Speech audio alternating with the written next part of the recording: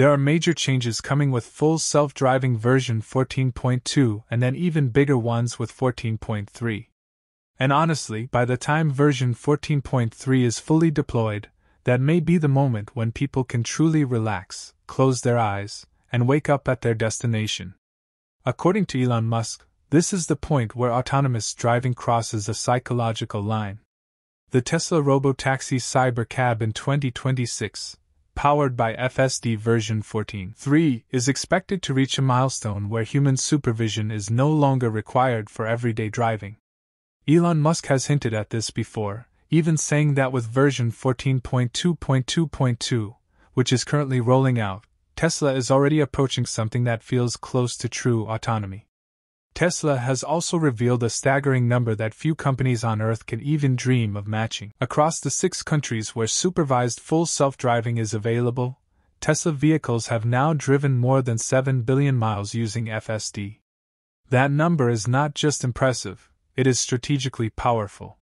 Every mile feeds Tesla's neural network, refining decision-making, edge case handling, and real-world driving intelligence. No other autonomous driving company comes close to this scale of real-world data collected directly from consumer vehicles operating in live traffic. Recently, viral videos have exploded across social media showing Tesla Robo-taxi cybercab test vehicles driving side by side with, and sometimes even overtaking, Waymo autonomous cars on public roads. These moments may look simple on the surface, but they reveal something much deeper. They unintentionally highlight how different the philosophies are behind these two approaches to autonomy. On one side, Waymo vehicles appear bulky and mechanical, covered in visible sensors and rooftop hardware. On the other side, Tesla's cybercab looks clean, minimal, and almost normal, blending into traffic like any other modern vehicle. That visual familiarity matters more than people realize.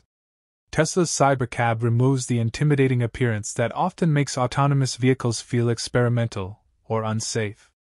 Instead, it looks like a natural evolution of Tesla's current design language, closely resembling the refreshed Model Y and newer Tesla concepts. This helps passengers feel more comfortable because the car doesn't scream robot. It feels familiar, and familiarity builds trust. Many concept renders online show the cybercab in matte black, bright red, silver, or even bold futuristic finishes. However, based on Tesla's manufacturing strategy, it is widely believed the cybercab will only be sold in a single base color. Customers who want variety will likely apply wraps themselves. Tesla has done this before to simplify production and reduce costs. Color variety looks exciting in renders, but simplicity wins at scale. What truly matters is timing. Production is expected to begin in late April, and this could trigger one of the biggest pricing shifts the automotive industry has ever seen. Lower production complexity combined with autonomous capability could completely redefine what people expect to pay per mile for transportation. So how exactly will the Tesla Cybercab change pricing forever? And why does Elon Musk stay unusually quiet whenever pricing details are discussed publicly? Welcome to Future Drive Hub, where we break down what's really happening behind the scenes of the EV revolution. Before we go deeper, make sure you hit the subscribe button right now and turn on notifications. Tesla is moving fast, and the next update is already around the corner. If you want to stay ahead of everyone else, this is the place to be. Now let's talk about something that shocked the industry just last week. In San Francisco, a large number of Waymo autonomous vehicles suddenly stopped operating due to a widespread power outage. Traffic lights went dark across multiple intersections, and Waymo's system responded exactly as it was programmed to. The cars treated the intersections as four-way stops and, in many cases, waited for remote human confirmation before proceeding. The problem was scale. Too many vehicles requested confirmation at the same time. The system became overloaded. As a result, Waymo cars became stuck at intersections, blocking traffic and creating serious congestion. Waymo was forced to suspend service temporarily and manually retrieve vehicles in batches. The company later acknowledged that although it has successfully handled more than 7,000 intersections without traffic signals, the sheer volume of confirmation requests during the outage overwhelmed their system. Waymo stated that it is now updating software across its entire fleet to better detect regional power outages, improve emergency response planning, and enhance training for emergency responders. While these steps are reasonable, the incident reignited a long-standing debate about what fully autonomous really means.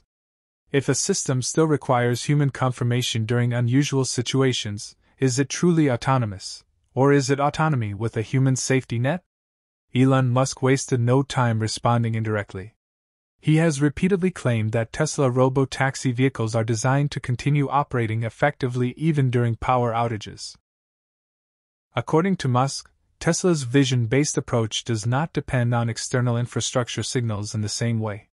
That said, Tesla's robo-taxi Cybercab is still under close supervision during testing as the company prepares for its planned launch in the first quarter of 2026. The difference between Tesla and Waymo goes far deeper than software updates. Tesla builds its own vehicles from the ground up. The Model Y and the upcoming Cybercab are designed specifically to support Tesla's autonomous vision. Waymo, by contrast, uses vehicles from multiple automakers, retrofitting them with its autonomous hardware stack. This introduces variation, complexity, and higher costs. Waymo's sensor setup is massive.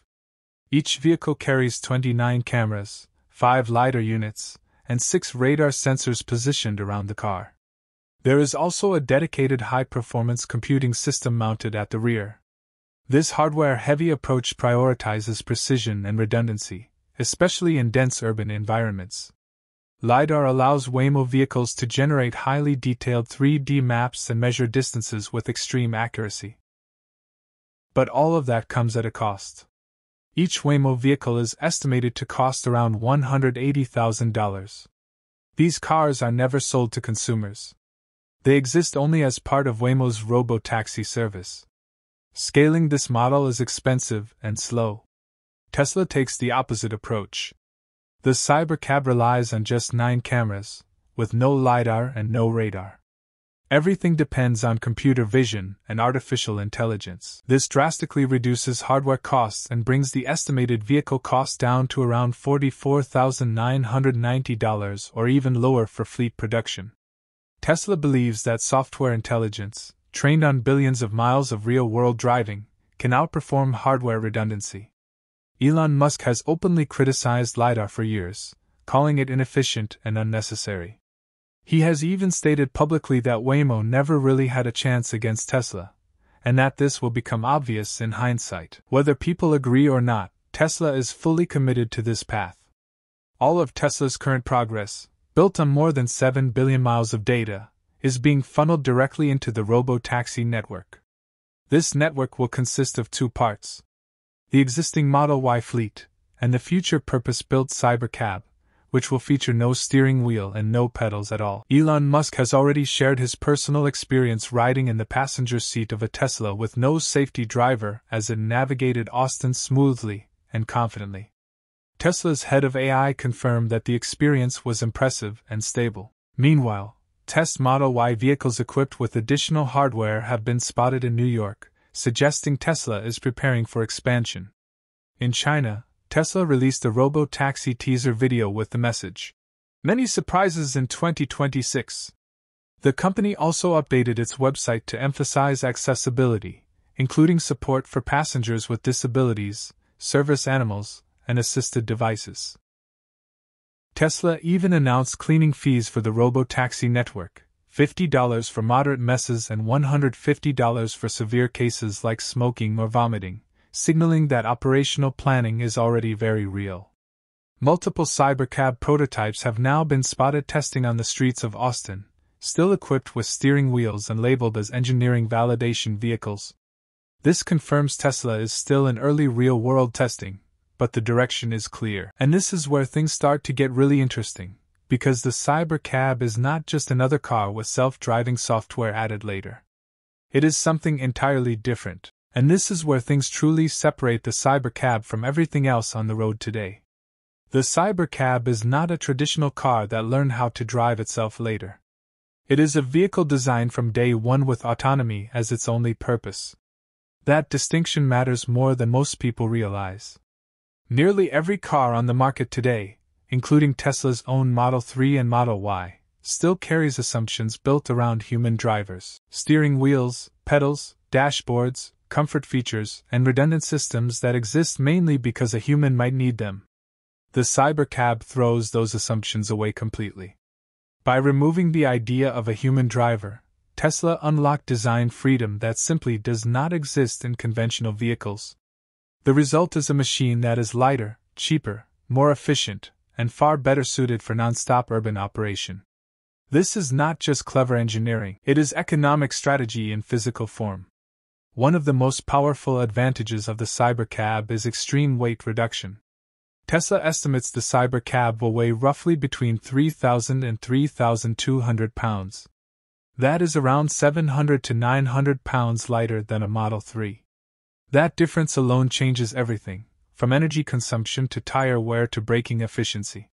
Less weight means less energy needed per mile, and that directly translates into lower operating costs for a robo-taxi fleet. This weight reduction is made possible through aggressive simplification and structural innovation.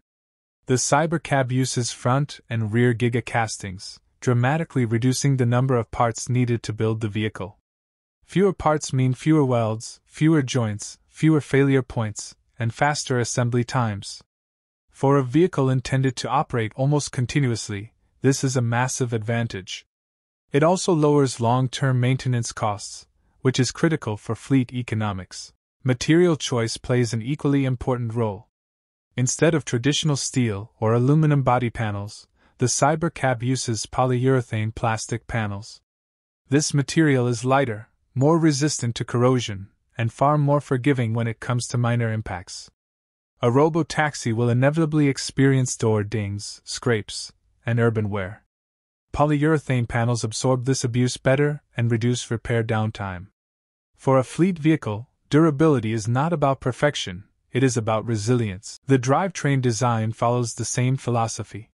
Tesla has chosen a single-motor rear-wheel drive setup. That may sound underwhelming to performance enthusiasts, but it is exactly what a robo-taxi needs. A single motor reduces complexity, weight, and cost. It also improves efficiency. The Cybercab does not need aggressive acceleration or sporty handling. It needs smooth, predictable motion that feels safe and comfortable for passengers. Battery sizing is another area where Tesla shows discipline. Instead of chasing maximum range, the Cybercab is expected to use a battery pack under 50 kilowatt-hours.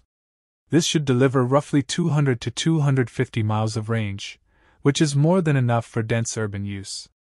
Robo-taxis spend most of their time driving short trips, not cross-country routes. Smaller batteries charge faster, cost less, and reduce vehicle weight. Combined with an estimated efficiency of up to 5 miles per kilowatt-hour, significantly better than the Model Y, the Cybercab becomes extremely cheap to operate. This efficiency is the foundation behind Elon Musk's bold claim that robo-taxi rides could cost around 20 cents per mile. That number would undercut nearly every existing transportation option in major cities. The interior of the Cybercab makes its intentions even clearer. It is minimalist to the extreme. 2 seats. No rear bench. No massive infotainment screen. No luxury trim. This is not about stripping value. It is about aligning design with function. A robo-taxi does not need luxury. It needs to be easy to clean, easy to maintain, and comfortable enough for short trips. Fewer interior components mean faster cleaning between rides and fewer things that can break. This allows higher vehicle uptime, which directly increases revenue potential. The Cybercab is not pretending to be a personal car. It is honest about what it is: a shared mobility machine. This design philosophy sends a clear signal. Tesla is not just selling cars, it is building transportation infrastructure. When people talk about the Cybercab feeling austere, they miss the point. Every element exists for a reason: efficiency, autonomy, scale. From a business standpoint, these advantages compound. Lower weight reduces energy usage. Fewer parts reduce manufacturing and maintenance costs. Cheaper materials improve durability. Together, these factors make it realistic for Tesla to price the Cybercab below $30,000, while still maintaining margins. That is something most automakers have failed to achieve even without autonomy. For fleet operators and individual investors, this changes the equation entirely. A cybercab is not just a vehicle. It is a revenue-generating asset. And that is why Elon Musk is so careful when discussing pricing publicly. Once the economics become obvious, the competitive landscape changes overnight. The cybercab also strengthens Tesla's regulatory position. A purpose-built autonomous vehicle with standardized behavior, simplified controls, and predictable operation is easier to certify and regulate than retrofitted consumer cars. As Tesla pushes for a unified federal framework for autonomy, the cybercab becomes a physical example regulators can evaluate, not just a promise. Critics often compare Tesla to Waymo's heavily geofenced, map-dependent approach and dismiss the cybercab as unrealistic. But the cybercab's design tells a different story. It is not overloaded with expensive sensors. It is not confined to limited zones. It is built for production, not experimentation. Where others prioritize redundancy through hardware, Tesla prioritizes intelligence through software. And design is the foundation that allows that software to scale. The cybercab is persuasive not because it looks futuristic, but because it is coherent. Every design decision supports the same vision. Autonomy at scale. Low cost per mile. Real-world deployment in real cities. If Tesla's unsupervised full self-driving software continues to prove itself, the cybercab may be remembered as the moment when cars stopped being personal possessions and became intelligent infrastructure. Not a gimmick. Not a concept. A system. Far from being reckless, the cybercab represents one of the most disciplined engineering efforts in modern automotive history. If it succeeds, it will not just redefine Tesla. It will redefine how cities move. Those are the latest updates on Tesla's Robo taxi cybercab as of our analysis. Next, we'll take a closer look at the most recent developments around the Tesla Model Y and explain why Elon Musk chose the Model Y as the first step toward Tesla's Robo taxi fleet. At the core of that decision is a simple truth. Robo taxis must make economic sense at scale. They are judged by efficiency per mile, durability over time, and reliability across millions of autonomous hours. This is where the Model Y quietly shines. By using a platform already validated across millions of vehicles and billions of miles, Tesla minimizes unknowns while maximizing data continuity for its full self-driving system. Consistency matters when software learns from real-world behavior. The Juniper refresh shows Tesla's restraint. Instead of adding cost or complexity, Tesla focused on aerodynamic improvements and design refinement. The new front and rear lighting architecture improves airflow efficiency by around 4%. That may sound small, but for a robo-taxi fleet, those gains compound into meaningful cost savings. The Model Y rear-wheel drive version now delivers up to 357 miles of EPA range, while the long-range all-wheel drive offers around 327 miles. Fewer charging stops mean higher uptime and simpler fleet logistics. Interior upgrades matter too. Without a human driver, the cabin must provide comfort and reassurance. Improved materials, better noise isolation, and double-pane rear glass create a quieter, more stable environment. In autonomous travel, silence equals confidence. Seating comfort, improved climate control, and better thermal management reduce energy usage while improving passenger experience. Even small decisions, like keeping a traditional turn signal stock, reflect Tesla's focus on usability during transitional autonomy phases. So when Waymo vehicles freeze during power outages while Tesla claims Cybercab can continue operating, the question becomes clear. Do we trust a cautious system that depends on humans, or a confident system built to stand on its own? Let us know what you think in the comments below. If you enjoyed this deep dive, hit the like button, share this video, and make sure you're subscribed to future Drive Hubs so you don't miss the next Tesla update coming very soon. Thanks for watching, and we'll see you in the next one. Goodbye.